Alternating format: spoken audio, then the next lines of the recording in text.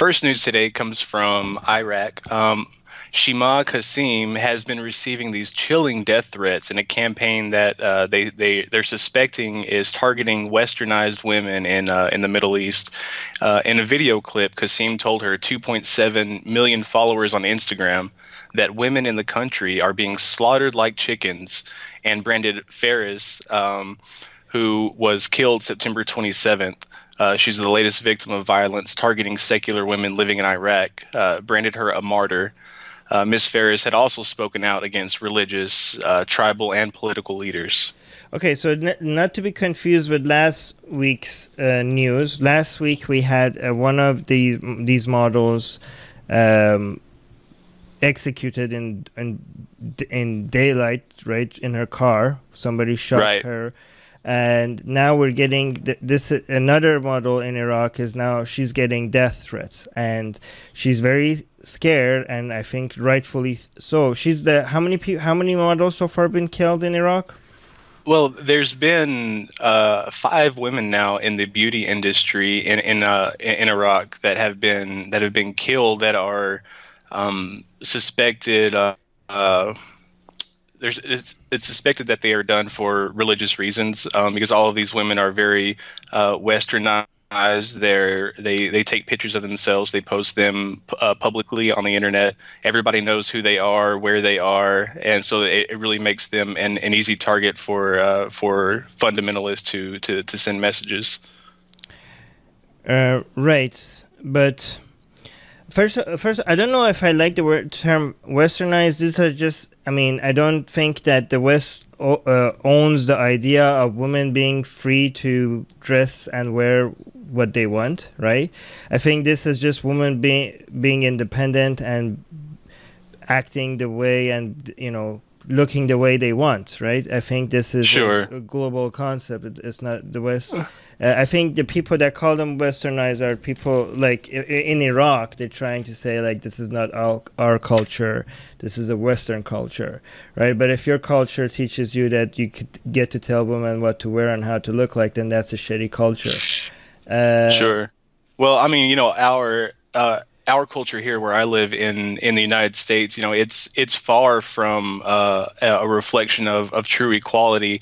But compared to other places, women have much more rights. And with the new age of technology and the internet, women from all over the world are seeing American women empowering each other. And I don't know that most American women, whenever they post publicly like that, they don't realize that they have not only a viewing in the United States, but an international viewing, and it's empowering these other women, overseas, saying, well, if these women can get equality, and they are this happy, and they're able to express themselves, and then I should be able to as well.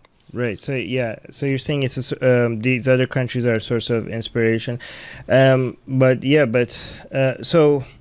some people might point out that none of these have been resolved yet. Nobody, like we're saying, these are religious crimes, but nobody's been arrested so far. These threats? So how are we saying it's religious?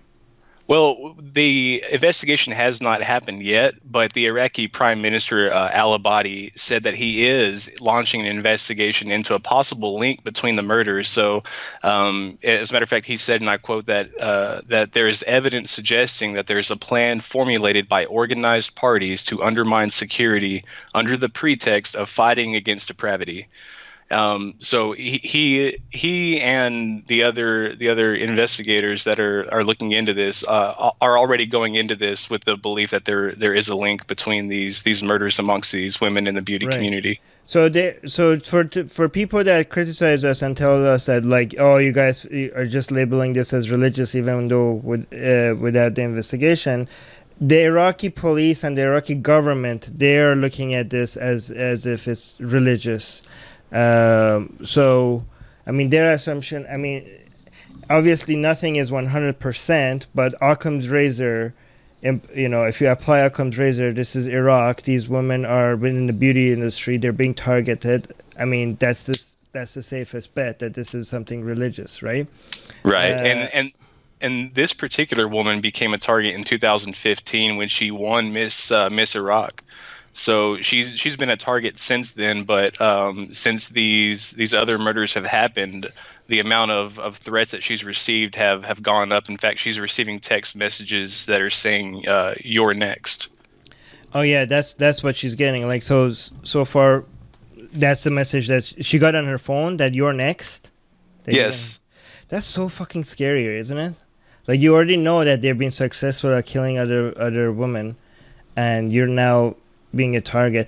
Also, there was this high profile, I don't know, somebody from Iraq in Arabic, they tweeted like, why is everybody so I'm not exactly quoting this, but this was the tweet that a lot of people point to.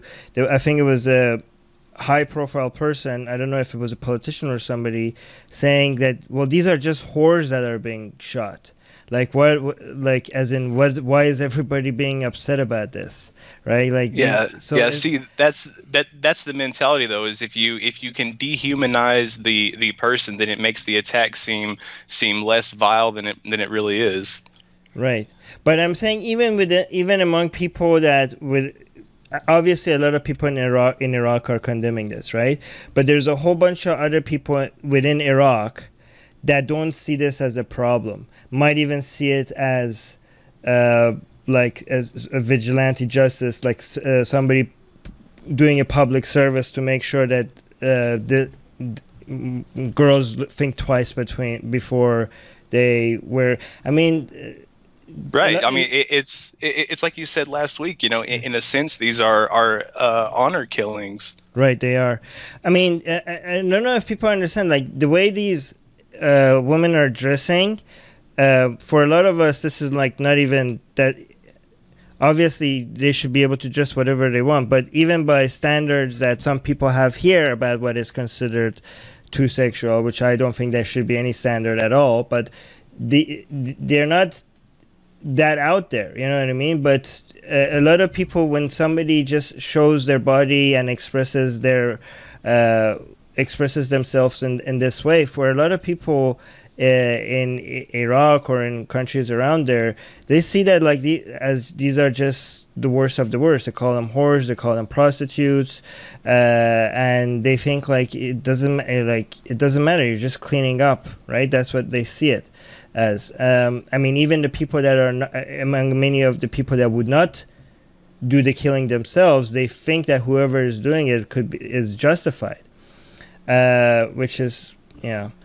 Another problem with this is that this actually works, right? Like, first of all, nobody has been captured yet, right? Second of all, these people are winning because I'm pretty sure even a lot of women that wanted to like push the boundaries and bring more freedom and become more independent and inspire more people that they could express themselves the way they want. I think more and more people that were considering this are now gonna think twice before doing anything like this, right? And I can't blame them. Like, we sitting here be like, no, show them, don't let them scare you, don't let them, be who you want. We don't negotiate with terrorists. But yeah, we're saying that from a position of safety, right? But I mean. Absolutely. Well, I mean, and these are women, none of these women came out unscathed. Every single one of these women died. None were shot at, they were shot, they were killed. And so, yeah, I mean, other women are looking at this, and as much as they want to feel empowered, and as much as they want to be able to express themselves freely, especially in the way that they dress, they really have no option but to shut down. I mean, because it obviously so far justice hasn't been served in these, and like you said, these people are getting away with it, and they're very successful in their actions. Right. Let me see what the top comment is on Facebook. Oh, by the way, let me bring the Facebook live chat as well. I don't want them to feel like we're ignoring them. All right.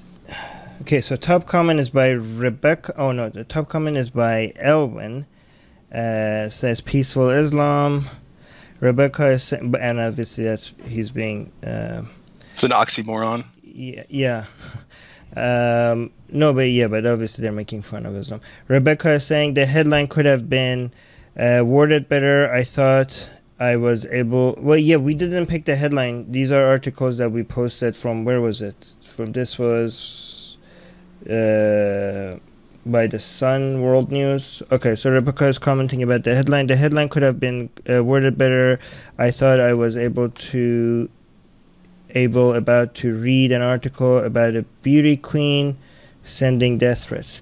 Okay, that's a criticism on the headline on the article. So Saif is saying, I just can't understand why did Rafif, Tara, and Rasha, all RIP, stayed here in Iraq. Okay, so Saif himself is in Iraq, and he's saying, I don't understand why these women stayed in Iraq when they could have afforded to leave. Too bad they had this tragic, untimely end. I mean, well, I can't comment on that because I don't know what situation they were going through, but obviously, I mean, they must have had their reasons. What do you think? Right. Well, I mean, they were obviously successful in their career. They were obviously successful in whatever they were doing. You know, they were business owners. They were successful models, popular models.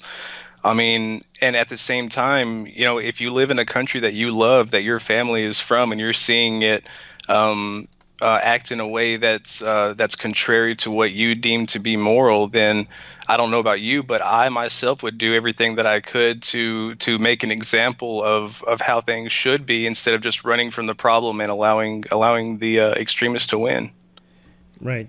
Yeah, good. Well, I mean, yeah, but that's a decision for them to make, right? Obviously, if somebody wants to leave Iraq,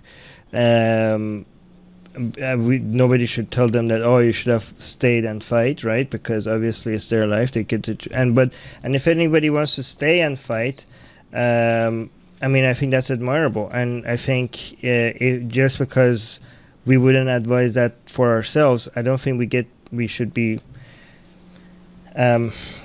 We don't get to make that decision for somebody else. Obviously, we if somebody is taking risks that they don't know they're taking, we want to let them know what risks they're taking. But if somebody is aware of the risks that they're taking and they still decide to fight, I don't think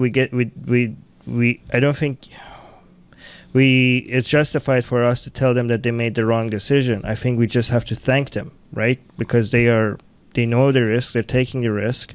I mean, every single rights we enjoy today is because somebody at some point took a risk for it, right?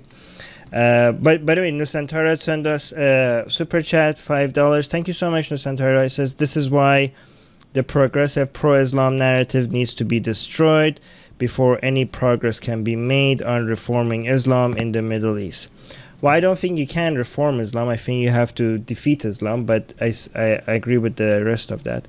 Atheist Republic's mission is to give atheists around the world a louder voice. In order for us to be able to continue the Atheist Republic, we need your help. If we reach 100 patrons, we'll finally be able to afford all our costs. Help us get there